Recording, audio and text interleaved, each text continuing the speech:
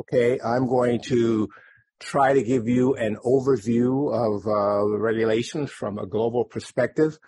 My talk will be a little bit US FDA centric, obviously, but I'm going to try to make sure that we weave in the global as well. So let's get started. If I can do the slides. Nope, that's the pointer. Okay, so we're going to start with the punchline first. So the learning objectives of this lecture, hopefully when I finish, you'll have a ability to describe sort of the historical evolution of regulations. You'll be able to explain the roles and responsibilities of national regulatory authorities, and you'll also be able to describe the different stages of the regulatory review process. And then I'll throw in some other tidbits along the way. But this is what you need to try to comprehend. So the presentation outline, I'll start with a brief introduction, followed by a little bit on history, the legal framework, an overview of the national regulatory authorities, the role of the World Health Organization in regulation, stages of review and regulation, approval pathways, and then I'll sum up. So let's start with the basic and the fundamentals. The regulation of vaccines, there are two pillars, really. The legal framework, and it requires a sound medical, scientific, and technical knowledge and skills. That's the basis to any regulatory authority. Now, during the 18th century or the 19th century, there was a renaissance, so to speak, in the life sciences, chemistry, physiology, pharmacologies, and these really laid the foundation for pharmaceutical sciences and really developed research and development in new and innovative products, including vaccines. And this really started to flourish after the Second World War. And this was really the evolution of the regulatory authorities as well. The determination that with all this innovation, somebody needs to regulate this stuff. So moving on to the historical perspective, generally it takes a tragedy or a number of tragedies for governments to move forward, to do something. And so historically, there were a number of tragedies, as I talked about in the previous slide, these innovations, but it was like what we would call in the U.S. the Wild Wild West. People were doing whatever they wanted to do without any control. So one example was in 1901, you had 14 children died of contaminated diphtheria. This product had no facility controls, no product safety testing. In 1938, over 100 people died in the U.S. of diethylene glycol poisoning. Again, this is use of a chemical solvent without any safety testing. And then you're probably all familiar with the Cutter incident in 1955, where a inactivated poliovirus vaccine was not properly inactivated. And so kids got polio from the vaccine. And then there have been numerous other examples of these tragedies between 1958 and 1960. We had tens of thousands or thousands of babies dying or having deformities due to thalidomide.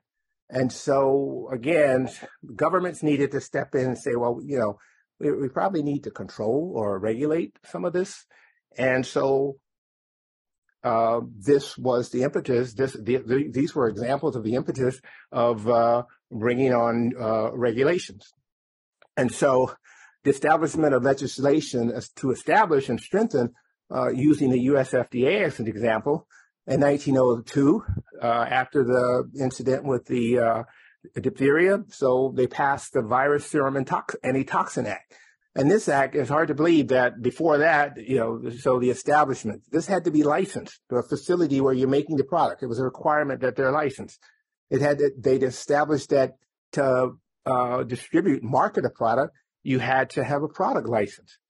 You have the agency started controlling labeling. You couldn't say, anything about these products. I mean, if you look at some of the old stuff, it looks like the products they would do everything from, you could clean your face in the morning to cure cancer with a product. And so again, the labeling requirements, inspections of facilities, and then really key is enforcement, the ability for an agency to suspend or revoke a license, thereby putting a bad player, if you will, out of business. And then in 1906, the Food and Drug Act was established, and this was really the beginning of the Food, Drug, and Cosmetic Act in the United States. And then in 1938, under the Roosevelt administration, it was changed to the Federal Food, Drug, and Cosmetic Act, and that required pre-marketing notification requirements for new drugs. Prior to that, there was no pre-market notification. So these were the sort of the basic laws, and there were many, many other laws created by Congress to sort of protect the public health from these products. And so I mentioned earlier that there needs to be a legal framework. Every regulatory authority or system needs to have a legal framework, because if you don't have a legal framework, how do you get your authority? The agencies don't have authority without, the legislative branch of the government. And so most governments, there's an executive branch, there's a top branch, and this is the branch of government that establishes institutions like the FDA, the NIH, CDC. So they establish these institutions, and then they also define the functions of these institutions and how these institutions are structured. And these institutions I just mentioned, they're part of the executive branch. But it's the legislative branch, or the Congress of the United States, that is responsible for creating the laws. So you have these agencies, but it takes Congress to decide, all right, what is the law that we're going to require you to enforce? What is the legal framework to give you that authority to regulate these products? And then, most importantly, what can you regulate? And many of you probably heard some things, we've had some products out there and they're like, well, shouldn't the regulatory authority be overseeing that product? And some not. It depends on Congress. Congress decides the scope of the products regulated. But this gives you, this regulatory system, legal framework gives the ability for enforcement. And so most important to the regulator is the assessment of benefit risk. The regulators are really, that's the institutions, or these are the institutions that are the risk assessors. Now, the national regulatory authorities, they're responsible for evaluating the benefits and risks for the population through the evaluation of data. They will make the determination of whether something is the benefits outweigh the risks. It's up to the healthcare provider to determine the benefits and risks for his or her patient. The provider is also, you heard the term, the NITAGs this morning. These are the recommending bodies, and the associations like the American Medical Association, the American Academy of Pediatricians. These are they represent providers, and they will evaluate the benefits and risks for the patients, and also make recommendations for the patient. And then we as individuals, the patient, we evaluate the benefits and risks in terms of our personal values. So for instance, if the government says we recommend X vaccine to be given to this population, you as an individual may say, I don't think so. I'm not going to take that. And you have that choice as, as evaluating the benefit risk for yourself. But it's the National Regulatory Authority. That's the front door. That's the group that protects you and makes sure that these products are safe and effective, but recognizing that safety and effectiveness are relative. And we can get into that with some questions. And so the WHO has, or the World Health Organization, also has a role in vaccine regulation. The WHO, although they are not a national regulatory authority, they do play a significant and important role in regulation. They're involved in consolidating consensus opinions on regulatory issues. They're involved with the national regulatory authorities as far as the scientific background needed to assess certain issues. They're involved in developing standards through their expert committees. They're also involved in capacity building as far as strengthening regulatory authorities or helping to develop regulatory authorities in countries where there may not be a regulatory authority. And then, most important, they're involved in ensuring the quality, safety, and efficacy of medicines through their pre-qualification program, which I'll touch on in a minute. And then, of course, they also facilitate the exchange of regulatory information among regulators. And so I mentioned the pre-qualification program of WHO, and that's really a question came up this morning, and to really clarify that question, the pre-qualification program, it's really to ensure the quality, efficacy, and safety of medicines, but most importantly, those medicines that are procured using international funds to serve patients in developing countries. So the question this morning was about, is that product, I think when the gentleman from India was speaking, is that product pre-qualified? Well, India has a national regulatory authority, and the national regulatory authority makes that decision whether those products for their own country, because the country is procuring those products. If it's UNICEF or someone, agency like that procuring the products, and for developing countries, it may be the WHO that goes through the pre-qualification process or evaluation for countries to be able to do that. And so they look at quality, safety, and efficacy. They do inspections of manufacturers and monitoring the products for their quality. They look at pre-qualification of the control laboratories in these particular countries as well, who have products that are applying for pre-qualification. And then it's also, importantly, they're building capacity of regulations, manufacturers, and quality control labs. So to really increase the capacity in the developing countries that may not have a mature national regulatory authority. And then the WHO also has what they call a global benchmarking tool. And this benchmarking tool is very important for evaluating. First of all, they developed this benchmarking tool. Then they use the benchmarking tool. Oops, go back here. How do I go backwards on here?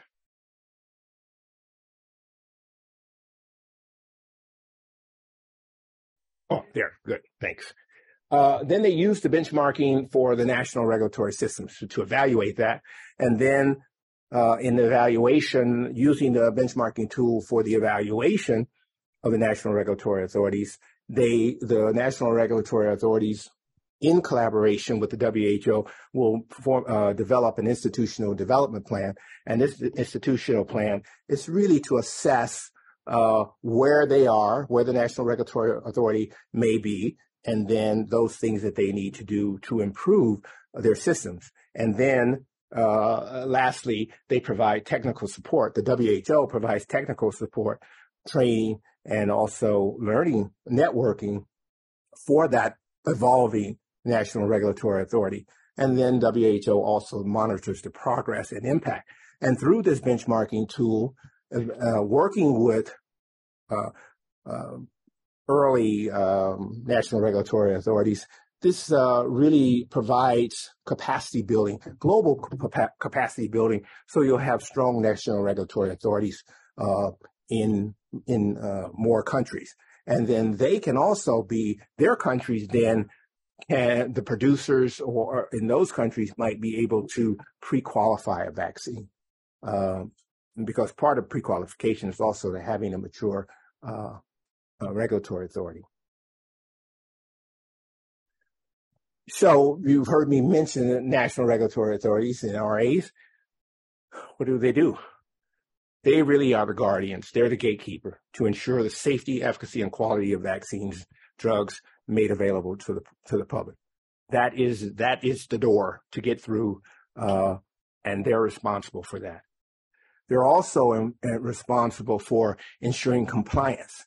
So there's a police role, if you will. They will make sure that manufacturers are adhering to the rules and regulations, and their products are in compliance with the regulatory and the legal and regulatory aspects of the vaccines. And then the enforcement component of the regulations, making sure that the guidelines to regulate products are for licensing, manufacturing, marketing, and labeling. And it's important. Enforcement is a really key component, because you could be, you've heard the term a paper tiger. You could be a regulatory authority, but if you don't have any enforcement ability, the manufacturers can do whatever they want, because they know that the regulatory authority is not going to bite their hand if they are out of compliance. At the same time, it's important to understand that the regulatory authority shouldn't be so blind and guided by the laws that they overregulate, if you will. And so you want to make sure that there's flexibility, or what we call enforcement discretion. And so you have to weigh that. Again, enforcement discretion is about evaluating benefit risk. And these are just examples of NRAs on the slide. I'm not going to read this. What I tried to do was put at least one regulatory authority from each continent on the slide. So hopefully I've done that. And then I'm not going to go through this entire slide, but I wanted to give you some examples of regulatory authorities and just how they've evolved. And as you can see, the U.S. Food and Drug Administration is probably one of the oldest regulatory authorities. I have 1906 and 1902. 1902 was because vaccines were regulated prior to drugs. And so it was important that, in the U.S. FDA, vaccines were started to be regulated in 1902, drugs started in 1906. But then you can see the EMEA established in 1995. But importantly, the member states in Europe, they all have national regulatory authorities. And so the European EMEA is a centralized process. And I'll mention something about that shortly. And then there's 1940 in India, 1950 in China, and 1992 in Ghana. These are just some examples, and you can read the slide later, some of the specifics on these regulatory authorities. So switching gears now to the process, the stages of review and regulation. There are really three stages. You have the investigational new drug application stage, which is IND in the U.S. This gives allows a company or sponsor to actually do a trial, the first in human trial, and trials thereafter. But it requires permission from the Food and Drug Administration to do that. Many of you know that there are 4 phases to the IND stage: phase 1, 2, and 3. Safety, immunogenicity, dose ranging, and then as you go up, efficacy studies. And these studies, they vary in size. The size increases as you go up into phase 3. You also, many of you are aware that there's overlap now. So you might do a phase 1B, phase 2B. And although that's not in the regulations, that's where we are now. And so your phase 1 study may not be sufficient to go into phase 2. So you might amend a phase 2B on that study. So just to give you that. And then after your pivotal phase 3 study, you move into, if you want to get the product licensed or marketing authorized, it's in the United States, it's a BLA, biologics license application. And this is a review of data to support licensure. And then there's a pre-approval inspection with that as well. And then today, most, I would say, products that are licensed or approved, vaccines, they require post-licensure studies. And these post-licensure studies, this is where the phase 4 studies comes in. You may be doing phase 4 for additional safety data. You might be also doing phase 4 for efficacy. And then there's lot release, and which continues for the life of the product, as well as your periodic inspections of the manufacturing facility as you move forward. And so just to drill down a little deeper, and this is a very complex slide, but in itself, if you just look at the slide, it gets the message across. The process is complex. One thing that I didn't mention is the CMC, which I'm not going to talk about today, chemistry, manufacturing, and control. That is a critical part of vaccines. And if you can't manufacture a product, you could have the best clinical data in the world. But if you can't consistently manufacture that product will not be licensed. And so it's important. And so you have, there I go again. You would think I would figure this out by now. There we go. So you have development, and that under development, that's where your CMC is, your chemistry, manufacturing, and control. And so when you get to the development, a investigator or a research developer, you get a gleam in your eye about a new product. That gleam, that's free. That's an unregulated environment. Once you develop that product, then you start entering into the regulatory space, and you got to adhere to some rules. And so you have development, developing the manufacturing process. You move into preclinical, your animal studies. And then if those are successful, you move into the IND or investigation of a new drug stage, phase 1, 2, and 3, as I've talked about previously. Those are your clinical trials. And then if you're successful, you go into a BLA review and then post-marketing. But as you can see up on the sides of this slide, the FDA is all over this. You have meetings with the agency, you have meetings with the national regulatory authorities in many countries to talk about, what do you have? What data do you have? What are you trying to do with this product? Where are you going? You discuss the preclinical data. Are the preclinical data satisfactory enough to convince the regulators that this is fine to go into first in human in that IND stage? And then later on into the BLA. But there are meetings and meetings, many meetings with the agency, and that's encouraged. I mean, one thing you don't want to do as a product developer is not meet with your regulatory authority, because if you don't meet up with them in the beginning, you're going to meet them at the end, and you're going to be in big trouble. So you cannot get through it without. So why not take advantage of the free meetings? The taxpayers in your countries are paying for that meeting, so take advantage of it. So, but this is a very complex process, 5 to 10 years on average for getting a vaccine license, at least in the United States, sometimes longer. I mean, even though COVID, we got in eight months, but that's another story I'll tell you about later. And then in the United States, there are 3 pathways: the traditional approval pathways, your typical randomized controlled trials, accelerated approval to really address unmet needs. And this process is based on a surrogate endpoint. And we can talk about a little bit more about that if you have questions in the session. And then the animal rule, which is an extremely difficult route to approval. And this requires, if there's a possibility of doing a human efficacy study, then this pathway is not available.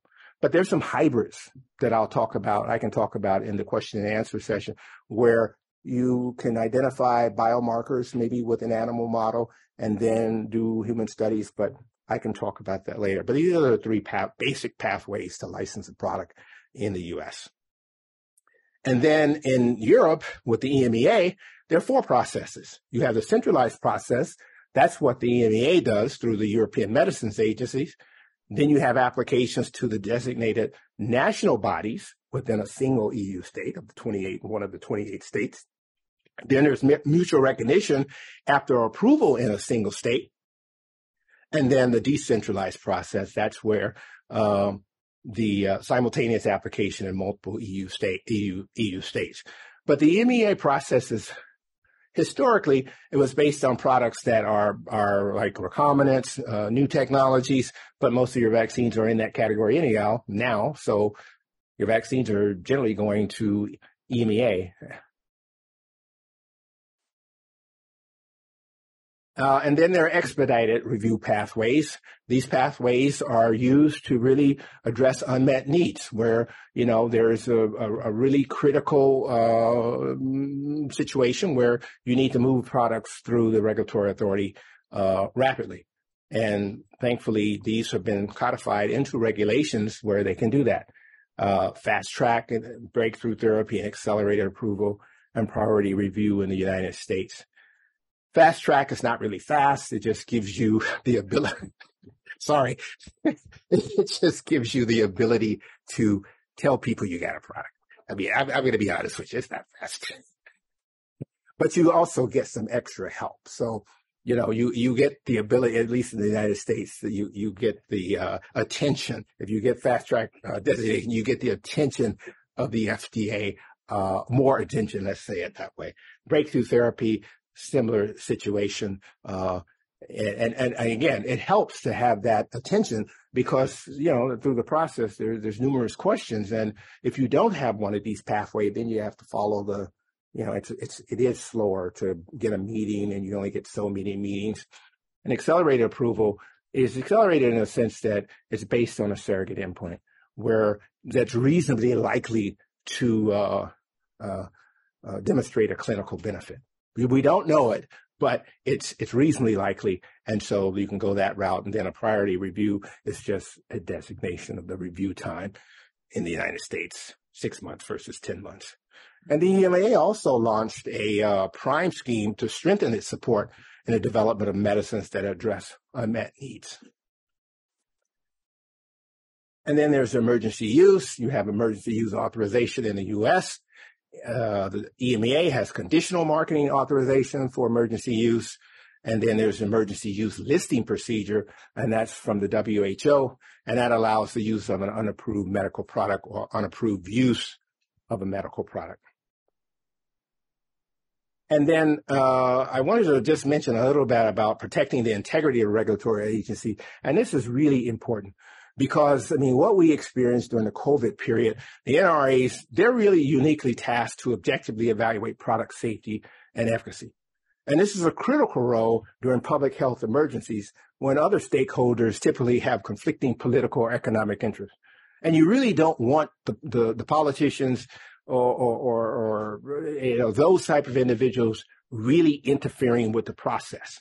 And we saw that with COVID, where we saw governments really, I think, overstepping their bounds.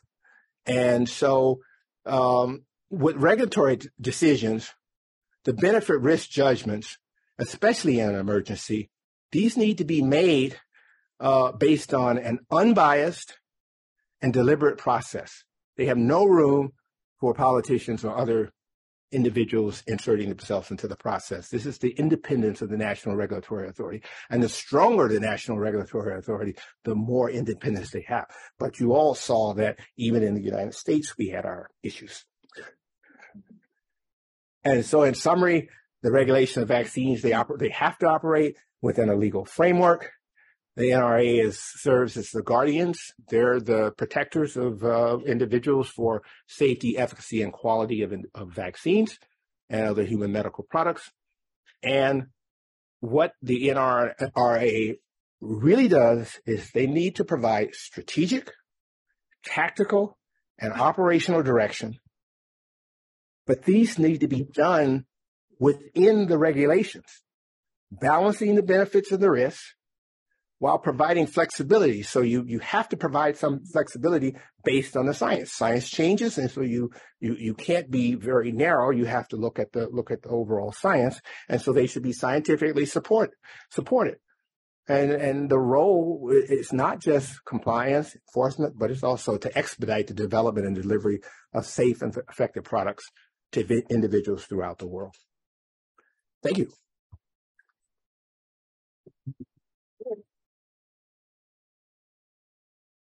And now and again, they remind the president that inhaling bleach might not be a great idea. Yeah. Right, thank you, Norman. That was great. And we have some time for questions. Hands shooting up already, yes. And if you're a first-time question answer, use your finger to tell me that. All right. Yeah, okay. Thank you. Thank you for the very nice presentation. Maybe just Santosh with the WHO EPI team in headquarters.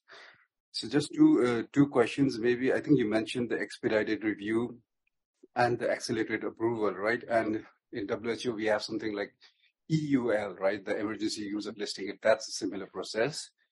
And just can you walk us through in terms of the EUL, the PQ, and its relation with the NRA? That's one. And the second thing is, it didn't come in the presentation just, I wanted to know the off-label use, right? Like who really determines the off-label use? Is it country specific or is it at the global level? Is it WHO? Can you expand a little bit? Sure. I could talk all day about the emergency use, and I don't have the time. So, but it's really for emergencies. And in the United States, I mean, there's legislation that talks about how that process works. And I think you have these slides, so I have some backup slides to describe the process. And there's similarities in all of these, the conditional marketing. It's really to get these products to use as soon as you can. And so it is an abbreviated process. It is the data are limited, but it's, again, recognize that there's an emergency, and these products will be evaluated as rapidly as possible. I mean, that's the situation with the COVID and why these vaccines were able to move forward. But keep in mind, these are not approval pathways. These are for emergencies. And most of the vaccines, at least in the United States, are still not approved. They're still under EUA, although some indications, some populations, some ages have been approved. But these products are not all approved. But again, the data and the evaluation of the data are limited. Although, these trials had 30-something thousand, the Pfizer was 30-something, the Moderna was 30-something. So these were large trials, but they were really like your CMC part. That part was abbreviated. Your inspections, that part was abbreviated, just to be able to move these products forward in a situation like that. But again, only for emergencies.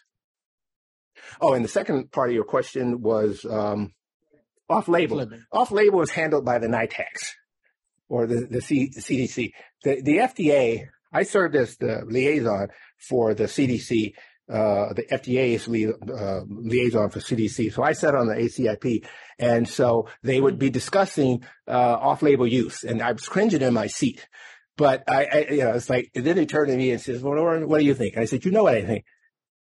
I don't support off-label use, but I don't have that authority.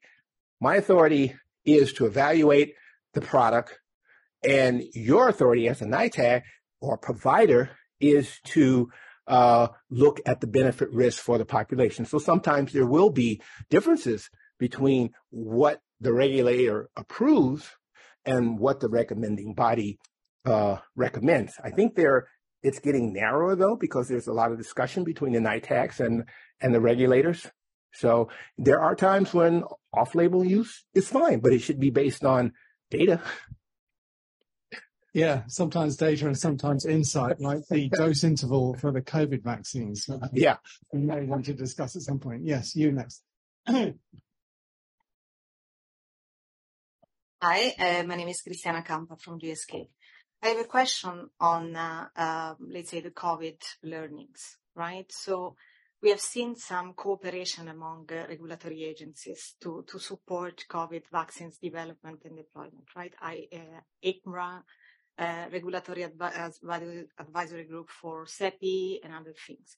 What are the learnings in this space for the future, right? Just to make this more sustainable, because manufacturers struggle with diversity of feedback from authorities, especially for low-income countries. Yeah, that's a hard one, especially access. But I think I would like to see more convergence of the regulatory authorities. So when we should be able to come to an agreement that this is the protocol that we're going to use. So we're going to use one protocol, not FDA's protocol, EMA's protocol. Everybody has a protocol. No, we're going to agree on this protocol, and we're going to make sure that we have addressed the needs of the world, and then move that forward and move that product forward so that we can all evaluate that product together.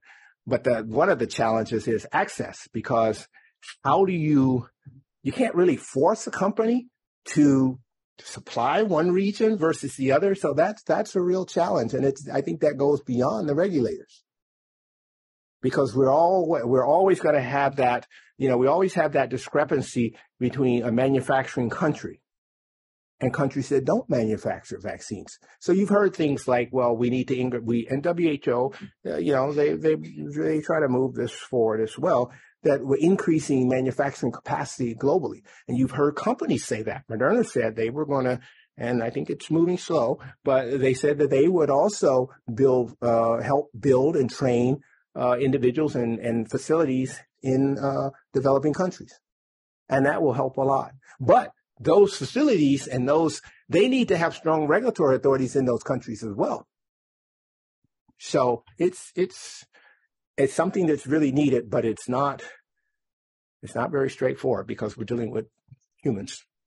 Governments seem to like to have factories making vaccines, especially when there's a pandemic going on. Yeah. Right. Who's next? Yeah. In the red. Hi, Parada from Pfizer. So I'm curious about your perspective on the need or not for clinical trials for strain changes for vaccines that, need to be updated. For COVID, is it going to be in line with seasonal flu, et cetera? I always would like to have data. I'm a regulator. But, for flu, it's different because we have experience. Flu was licensed in the United States in 1946. Hadn't changed much from the manufacturing, and manufacturing really defines the product. So we have a lot of experience with that. I mean, with the mRNA-based vaccines, we don't have a lot of experience. And so I was public, but when the COVID vaccines were developed, I went public and said, I think there needs to be some data as you make these strain changes. And so, but with time and with experience, maybe we can get away from that. But that's just my opinion. But you especially populations, vulnerable populations, you want to have some idea that it's going to continue to work without a feeling. I really believe that they will work. But if something bad happens and they come to a regulator and you say, well, I really believe that, it just didn't pan out. That's not a good place to be. Yeah, 6 mice is not enough. No. And in fact, we had this experience in the UK with the numbers of safety, the numbers needed for safety studies as new vaccines came in. We really upped that as we began to realize that you can end up with a vaccine with a very rare but serious side effect. If you've only got a safety database of a few thousand individuals, you're never going to pick that up. So, right, who's next? Yes. This is Elena from JSK. I have a question. So how are regulations changing with regard to the acceptability of real-world evidence as opposed to clinical randomized controlled studies? They are changing, and I've seen a lot of progress on this from when the whole concept of real-world evidence was moving. But it has to be prospective. It can't be ad hoc, and I think a lot of developers get that mixed up. They say, we got data over here. We've been using it for 5 years, and we got some data. Yeah, you got some data, but do you have a study? I mean, it can't be ad hoc. You have to be really a prospective study to use that real world evidence. And I think it is moving very fast. And in fact, when you are saying you've approved the product under accelerated approval in the U.S., so you have to confirm that surrogate. Real world evidence, I mean, I think the agency is looking more positive at studies that have been done to evaluate real world evidence as supported. I'm not saying they're ready to approve a product based on real world evidence, but they're definitely at that point now saying we can look at real world evidence in support. Yes, in the middle of the white shirt. Thanks, Michelle Giles from Australia. A related question. What are your thoughts on using correlates of protection, for example, with GBS vaccines, where clinical endpoints may be not feasible and you have an unmet need? Well, I'm all for correlates of protection. It's like saying I'm all for it, whatever.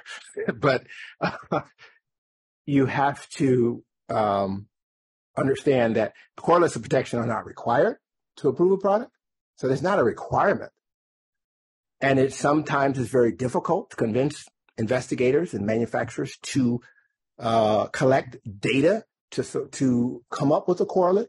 But we've used correlates. I mean, if you think about correlates where they really give us credit, like a hepatitis B, You don't have to go and do a huge efficacy study. We know what the biomarker is for that.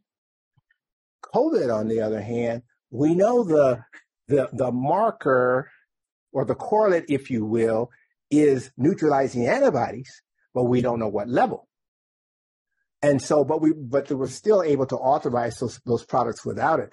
Correlates, identifying a correlate of protection is a huge advantage, because when you get ready to do the next product, or you get ready to change the product, and you have a correlate, it's that much easier to approve those changes or to increase in a population. What we call immunobridging. Immunobridging becomes much easier with a correlate of protection. And so the agencies have tried to push developers to try to identify a correlate of protection. But if we waited till we identified every correlate of protection for every vaccine, we would still be trying to license polio.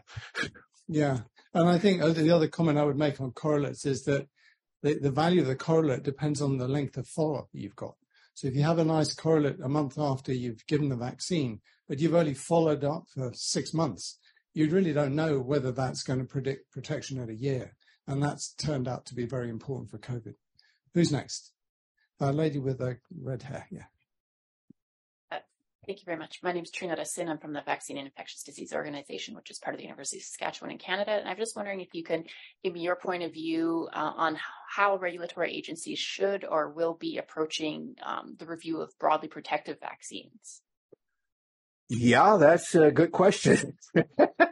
And as an example, say a broadly protective influenza, or the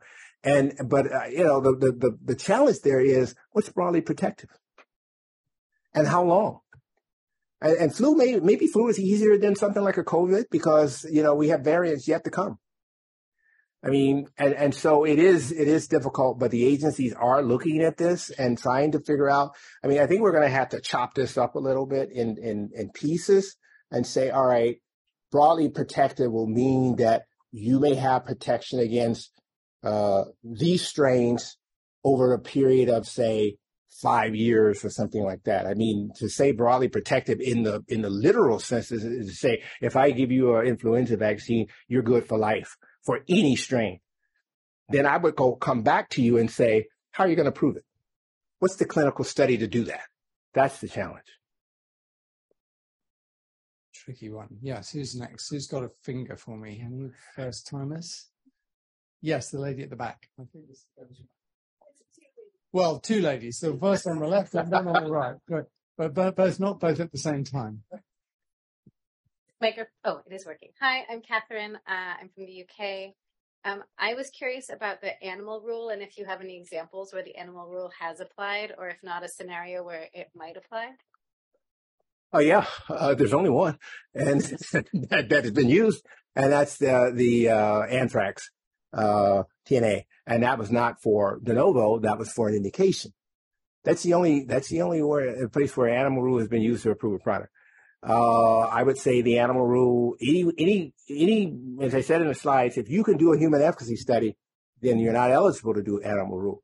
But I think where the middle ground is, as I stated, developing an immunomarker that you can translate into humans.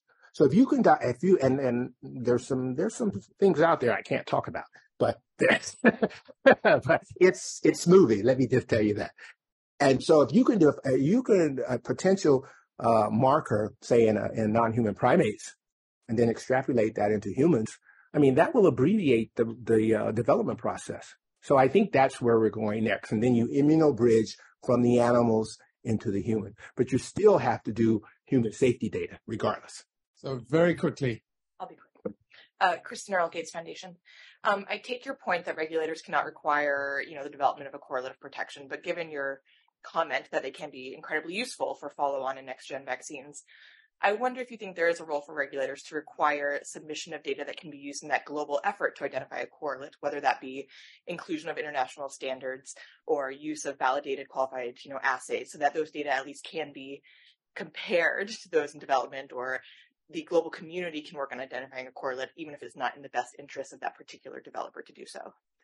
The problem there is, and I agree that, I mean, the regulators need to do everything they can, and I think they have to push. But there's one important component: the legal framework, the legal authority to require that before I license a product. I don't. The National Regulatory doesn't have it. I can strongly encourage it. I can push you very far, but I can't. You can also push on me a little bit and say, you know, you can't make me. So, Okay. Norman, thank you very much. Sure.